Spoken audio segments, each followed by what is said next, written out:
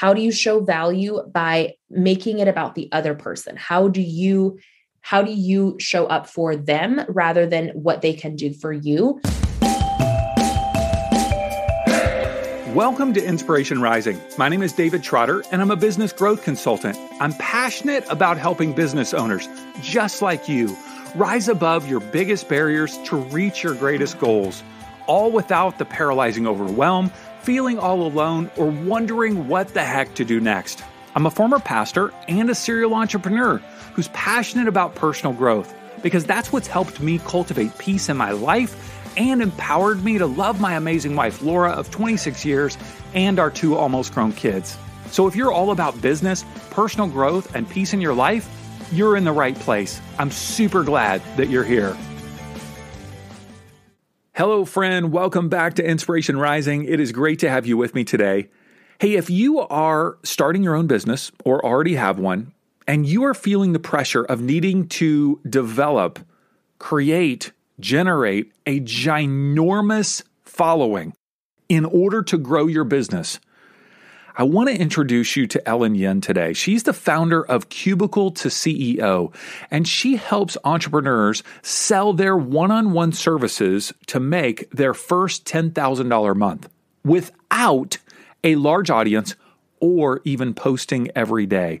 Now, that's a tall order because most people, I would assume you think, hey, you've got to have a large audience and you've got to be posting even multiple times a day on social media in order to grow that audience.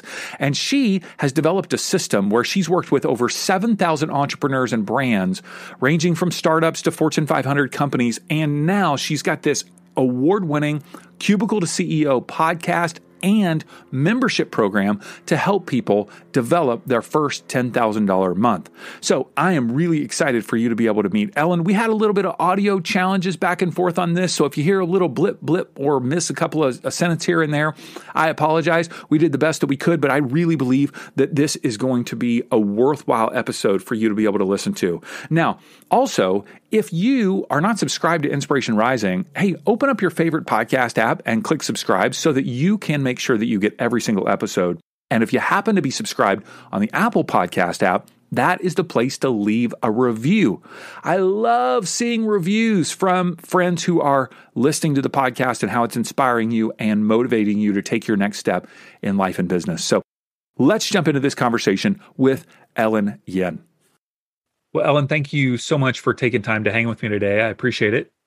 David, thank you so much for having me.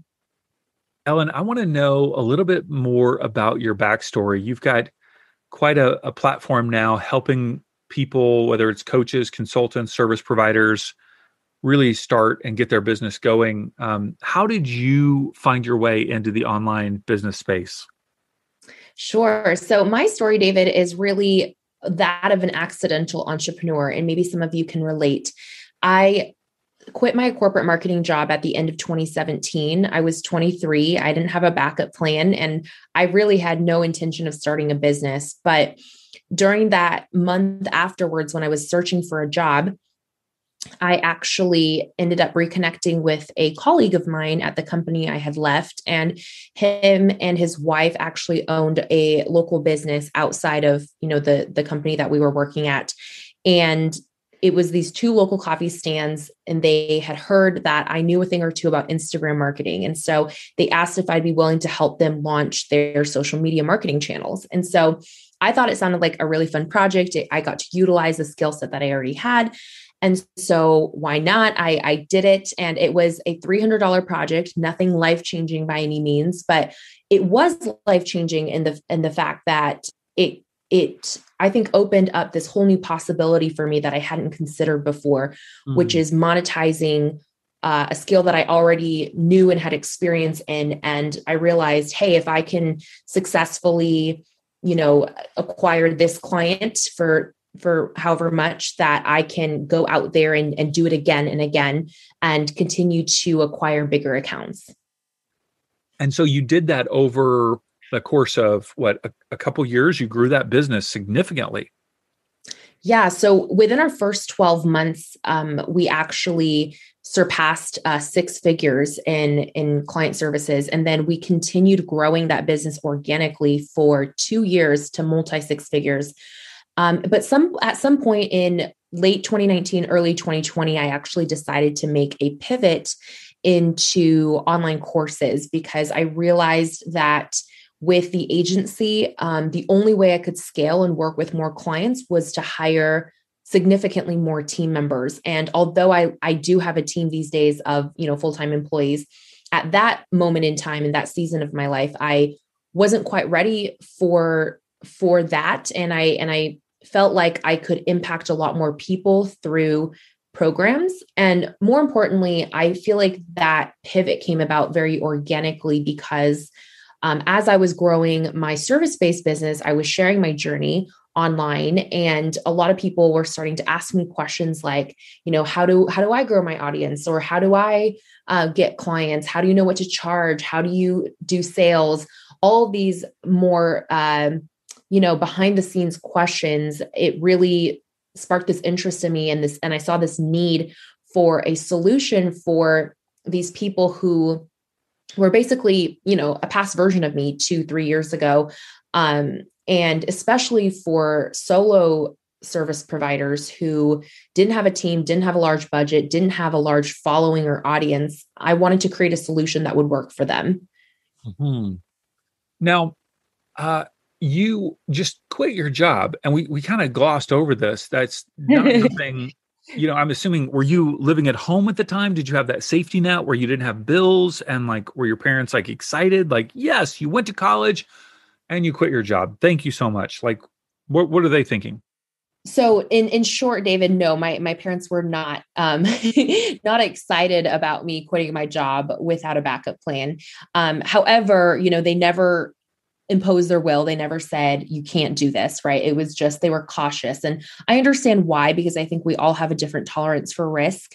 And also, at the time, I was very, I think, lucky to be in the position that I was in, because in college, I had worked multiple jobs while I was going to school full time, and through working all through college, as well as scholarships, I was able to graduate university debt free, which was a huge blessing. And it gave me more, I think, space in my postgraduate life to make some decisions early on. And so at the time when I quit my job, after college, I had lived out in college, and then I moved back in with my parents temporarily to save some money while I started my, corporate job. And so that did give me also an additional, I think, safety net to be able to make that leap eventually. What if you could prepare your heart for the week ahead in just 30 minutes? That's exactly what I want to help you do every Sunday at Soul Arise. If you're a soul-inspired coach, leader, or entrepreneur of any kind, it is absolutely critical for you to show up full of life and energy for your clients and customers every week. They need you. But the truth is that you can't pour from an empty cup. That's why I want to invite you to join me on Sunday morning at 8 a.m. Pacific time for Soul Arise. It's a 30-minute experience to help you prepare your heart for the week ahead. RSVP at soularise.me. That's soularise.me. All right, I'll see you on Sunday. It is the best time for, I truly believe for people that are coming out of college, the best time to be entrepreneurial is right out of college. Unless you've got a huge debt, which you've got to, then you've got to deal with that. But I don't know. You had such a safety net there. Help me understand your ability to generate six figures in 6 months. This is very unusual, especially, not to put down people of different ages. I just know at 23, 24, that's a significant growth of a business in an area where you did not have previous experience. Or do you have this magical gift of making money, or was it something else? Right. So the 6 figures in 6 months case study that you're referring to, David, was this case study that I compiled over a period of 6 months in 2019, where I released monthly income reports stating exactly how much I had earned, what I spent, what I profited. And that was in 2019. So my first year in business was actually 2018. And in 2018, I was able to scale to six figures within my first 12 months in business, but it wasn't quite 6 months. Gotcha. However, to answer your question, I think, and I still believe it to this day, our business has since generated over $1 million, but from the beginning and still now, I think that the greatest asset you can invest in your business by far is your network, your relationships with other people, the connections that you make. And I think I understood that very early on. And so although I do feel like I have a natural knack for selling, and these are, strategies that I fine-tuned over the years and have now, built into systems in my program that I teach other people, I do think that placing a priority on really putting myself out there and creating relationships with people really helped open doors for certain client introductions or referrals that really helped move that needle forward early on when I didn't have a lot else, because I didn't have years of experience or a large ad, or I shouldn't even say large, or any ad budget. I didn't run ads at all for the first 2 years of my business. And in fact, I didn't even have a website either. When I reached my first six figures in that business, I still didn't have a website. So it was all very scrappy, but relationship and connection focused from the get-go. Now, because of the magic of editing, listeners, you are not hearing that Ellen and I have had some massive connection issues on this podcast. And Ellen, you are just cool as a cucumber. I mean, you just keep rolling with it. Are you just like always this chill? What's going on here? Oh my goodness. David, I'm going to throw in a pop culture reference that honestly, you guys either love or hate the Kardashians, right? We all fall on one side of the coin. I'm keeping up. I watched last season. I happen to love them. I think trashy reality TV is kind of a guilty pleasure of mine. But anyways, it made me laugh when you said that, David, because, in one of, I think it was actually the series finale, Kim Kardashian said, calmness is my superpower. And I don't think that's always true of myself, but when it comes to relationship building or speaking, I do feel like calmness is a superpower that I have. So thank you, David, for being so unfailingly kind and patient with these internet issues as we all experience, in the age of COVID. You are just super calm. I'm very impressed. Yeah. And, I know I've mentioned it before because of the, you coming out of college, but how many people tell you you're so young? I mean, Ellen, you're so young and you're just like crushing it. You're just doing it. Great job. I'm loving this. You're doing great things. So good. Thank you so much, David. That means a lot. It's interesting. My age doesn't come up that often simply because I think I've always acted older than I am. Like I feel like I was born a grandma. Like when I was like 10, I feel like I was already 40. So child. What'd you say? Are you an only child? I am not. I actually have two younger sisters. They're identical twins. Okay. So no, not an only child, but I am the oldest. And so that maybe has something to do with it. And anyways, yeah, people always assume I'm older than I am. So I think maybe more so they're surprised retroactively when I tell them my age. But thank you. I appreciate your support. Well, I don't know if that was support, Ellen. It was just more astoundment, being astounded. Yes, it is support. It's support. Okay, so now you are helping people, helping coaches, consultants, service providers get themselves to that first 10K month through one-on-one client services.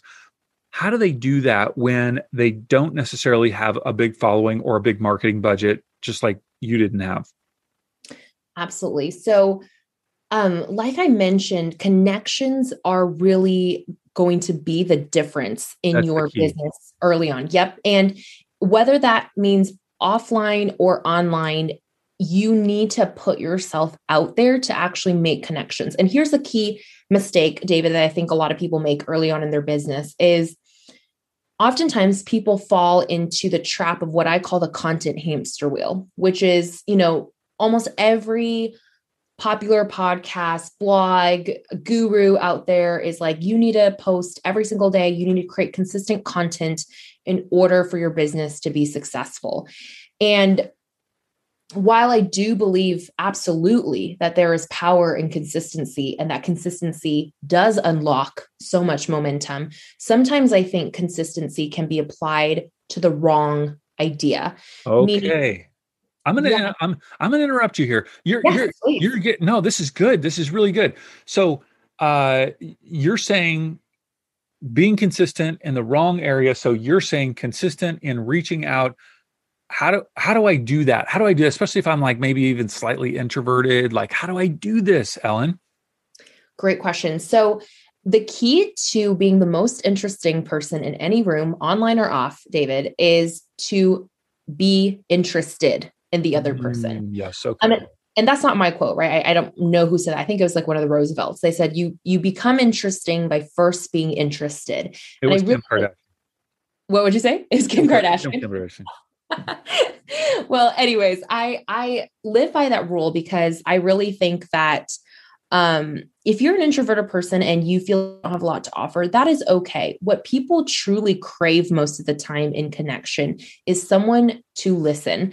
And so I feel like if you can show up and be curious, if you can ask a lot of questions, if you can make it about the other person and less about yourself, you are going to be amazed by the deep connections that you're able to make very quickly. And I think online, especially like if you're using social media, again, don't get me wrong, content is massively important, but to post every day just for the sake of checking something off your marketing to-do list and to feel like, if I post something today on Facebook or on Instagram, I've somehow accomplished something.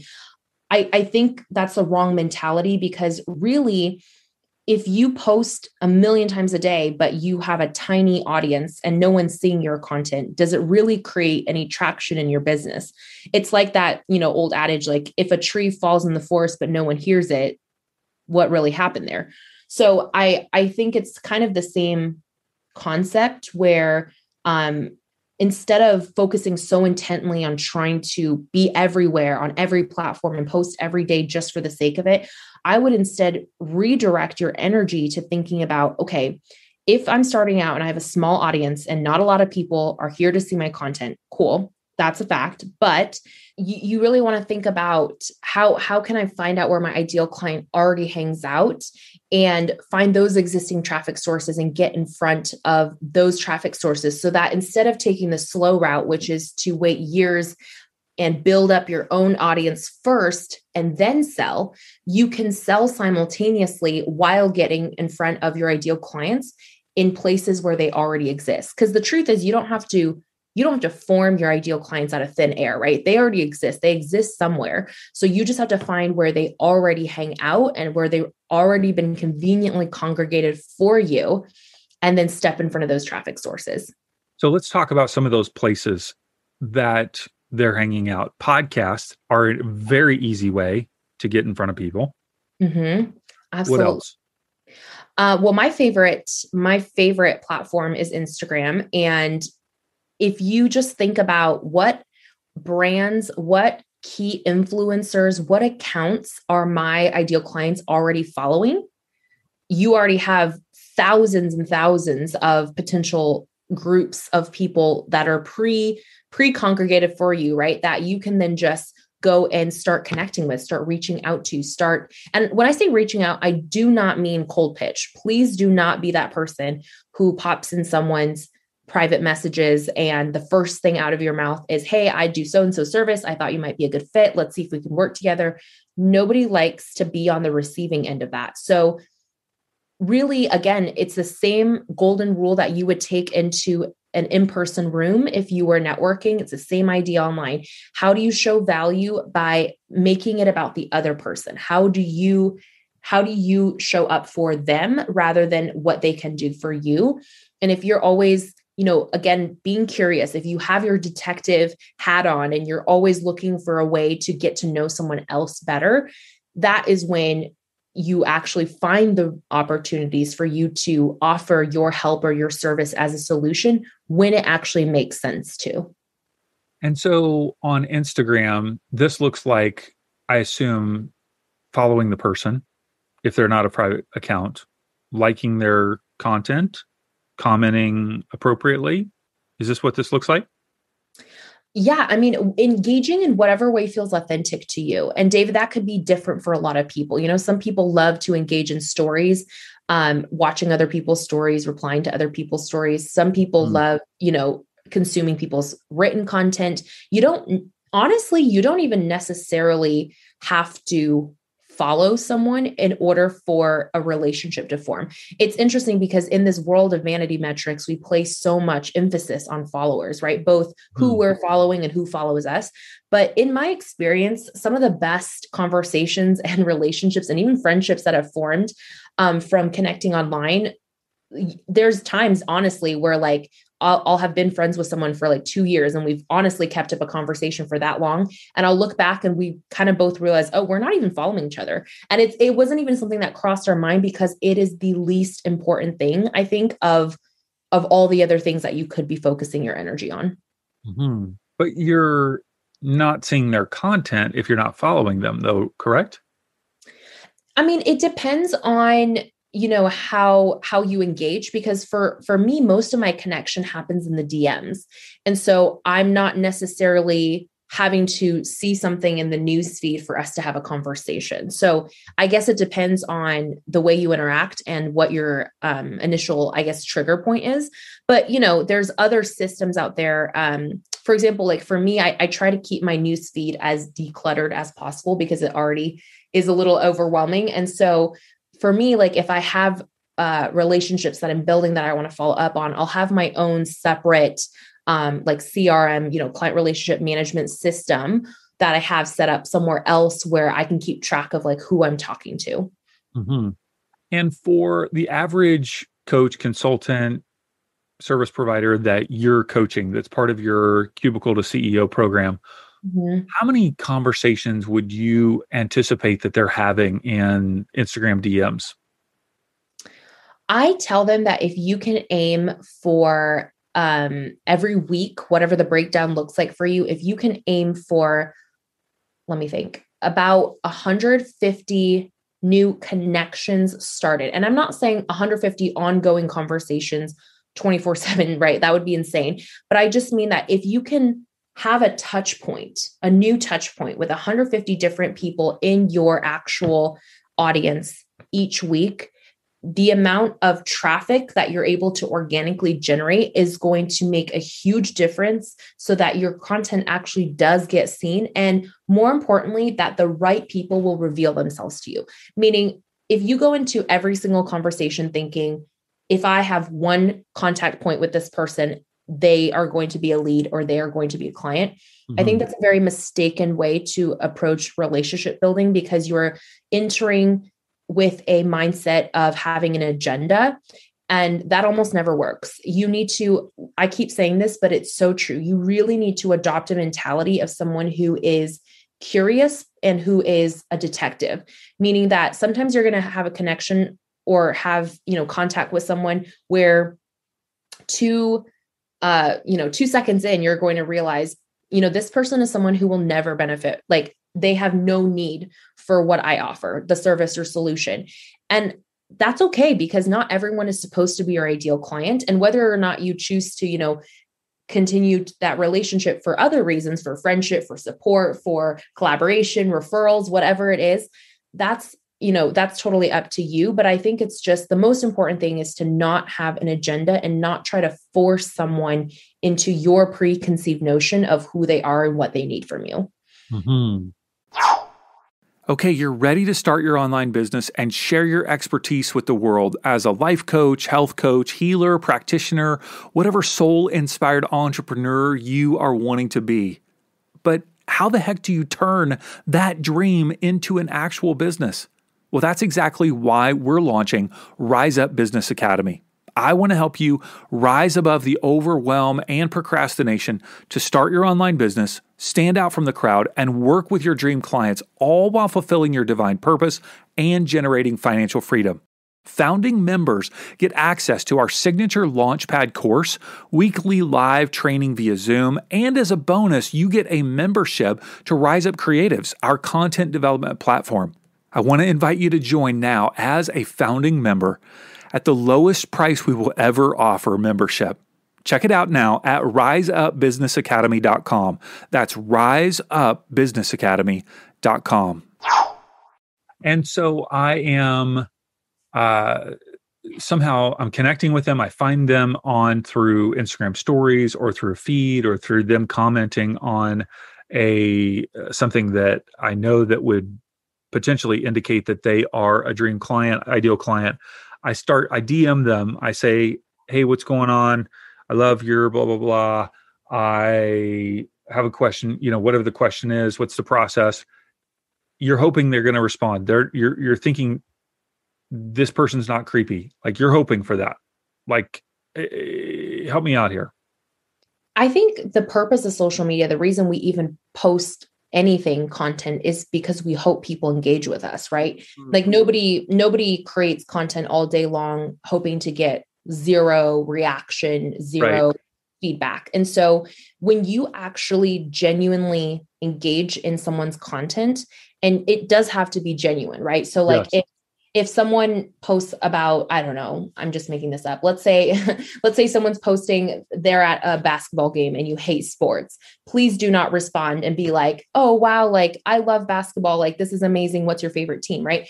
That would not be a great sustainable approach to building your business. However, when you find a common connection point and you actually truly, again, show up curious and ask relevant questions based on the content they're posting, it opens up this door for you to actually have real conversations with people. And so I think the most important thing is to actually talk about what they're interested in, not to talk about yourself, not to show up saying, hey, I'm so-and-so, I do so-and-so, what about you? Because even that is still making it about yourself. Let's first engage in their content and make sure they feel seen and supported. Mm-hmm. I assume you're using some sort of external software in order to manage all of these hundreds and hundreds of conversations. Is that correct? I actually don't. Nope. Everything I do is natively within the Instagram app. I don't believe in using bots or software or anything like that because, in terms of if you have, like, I do have a leads tracking system that I teach in my program for how to, keep track of different conversations you're having, but we do not use any sort of software that, sends out automated copy paste messages or that we answer DMs through a different platform. We don't. You're doing it all natively. Yeah. Yep. It's all native. Mm-hmm. Exactly. And how many hours a day would you say your average student is spending on developing these connections? So our system that we teach and the system that we teach in the program, I actually break down the system in my free masterclass, which David, I'm sure we can share a link at the end of this conversation. But the system is designed to work in less than 30 minutes a day. So most of our students are saving hours and hours of time each week that they used to spend on marketing because they had no strategic plan. They just were stressed and overwhelmed trying to come up with new content every day. We actually pair evergreen content with consistent traffic generators. And we have a very specific lead generator and sales generator that we move, potential clients through the system for.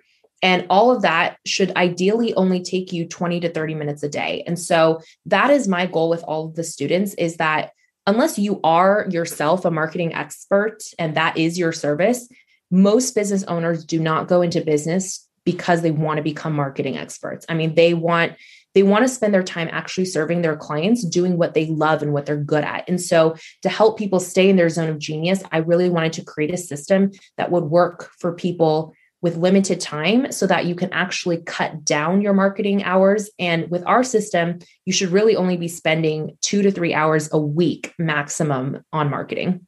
Mm. The free workshop that you talked about is the free training is called How to Make Your First 10,000 Month with One-on-One Client Services, even if you have a tiny following. And people can get that at ellenyin.com/get clients. So we'll definitely have that in the show notes. I also want to draw attention to your podcast, Cubicle to CEO. Tell us about that. Who should listen and what will they learn? Thanks, David. I really appreciate that. So Cubicle to CEO is my podcast where we tend to shine the spotlight on female founders. I actually started this podcast as a passion project because before I ever got into the world of entrepreneurship, I went to college originally to be a broadcast journalism major. And I always thought my career someday would be interviewing people for a living. So I guess that came true just in a different capacity than I thought. And so my podcast, I created it as a platform to really highlight female voices and especially women of color who have less opportunities in the media to, have their stories be elevated and shared. And so most weeks, it's an interview with a female founder sharing their story of success. And I love bringing on a diverse set of experts and CEOs in different industries and businesses to really provide a broad range of skills and strategies that people can apply to their own businesses. And so, for example, like the past 2 weeks, we did a mini series interviewing 2 authors, one who got a 6-figure book deal through a traditional publisher, and then one who self-published and landed on bestsellers list. So we'll do different, topical things. Sometimes we'll do a whole series on podcasting or something deep diving into different strategies of marketing, whether it's paid or organic. So it's really a mixture of story and tactical strategies. And who should listen? I think if you want to grow your business and you want to be inspired by other people who have done it before you and have set that possibility, and you like numbers and real life case studies and tactical tips, then this would be a great show for you. Awesome. Ellen, thank you so much for remaining cool as a cucumber through all these technical issues. I appreciate you sharing your wisdom. And of course, we'll drive people to ellenyin.com/get clients. You guys should check out all the free training that she has there. So thank you, Ellen. David, thank you so much for your being so flexible as well. And I really, really love this conversation. Great questions. Hey, congrats on listening to another episode of Inspiration Rising. Why congrats? Because you're pouring education and inspiration into your mind and heart. And that's something we all need if we're going to grow our businesses and reach our goals in life. Now, if you enjoy Inspiration Rising, do us a favor, share it with a friend. Take a screenshot of your favorite episode and text it to them. Tell them to search for Inspiration Rising on their favorite podcast app and click subscribe. I want you to know today that you're inspired, empowered, and loved. Not because of the way you feel or what anyone else says about you, but because that's your true identity.